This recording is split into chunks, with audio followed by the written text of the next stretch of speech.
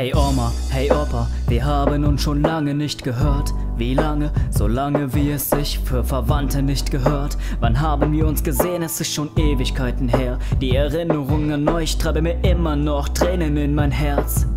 Ihr seid viel zu früh gegangen, noch heute tut der Abschied so weh. Doch ertrag ich diese Schmerzen und will nicht, dass sie vergehen. Ich liebe euch, denn ihr wart die besten Großeltern. Und auch wenn ihr es euch wünscht, find ich jedes Lächeln schon seltsam. Denn wir leben damit weiter, schau, euer Enkel ist erwachsen. Diese Tränen sind für euch und weil Engel nicht erwachen. Wie gern würde ich heute noch einmal bei Oma schlafen. Jedes Mal sah man dich dann einfach auf dem Sofa rasten, während wir bis in die Puppen vor der Glotze saßen. Heute ist es um dich so dunkel und wer konnte erahnen, dass du von uns gehst. Was würde ich alles geben für ein kleines bisschen Herzschlag? Nie konnte ich dir sagen, was deine Sicht mir wert war. Was würde ich alles geben für ein kleines bisschen Herzschlag? Sag mir, warum seid ihr eigentlich nicht mehr da?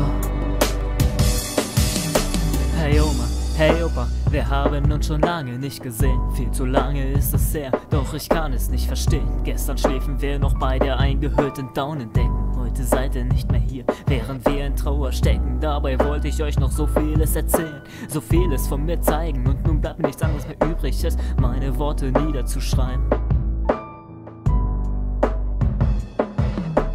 Wie gern würde ich euch mal wieder besuchen kommen. Einfach so, doch ist meine Angst vor euer Grab zu treten leider groß. Feige bloß bekäme ich keine Worte raus. Aber schaut, euer Enkel ist groß geworden. Er ist nun selber Papa, meine Tochter ist vor 2 Jahren geboren. Ihr würdet sie lieben, sie ist so aufgeweckt und hält mich auf Trab. Und heute stehe ich mit ihr an meiner Hand, doch vor euer Grab. Was würde ich alles geben für ein kleines bisschen Herzschlag?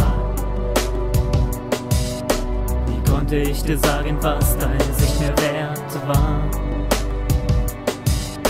Was würde ich alles geben für ein kleines bisschen Herzschlag? Sag mir, warum seid ihr eigentlich nicht mehr da? Was würde ich alles geben für ein kleines bisschen Herzschlag? Sag mir, warum seid ihr eigentlich nicht mehr da?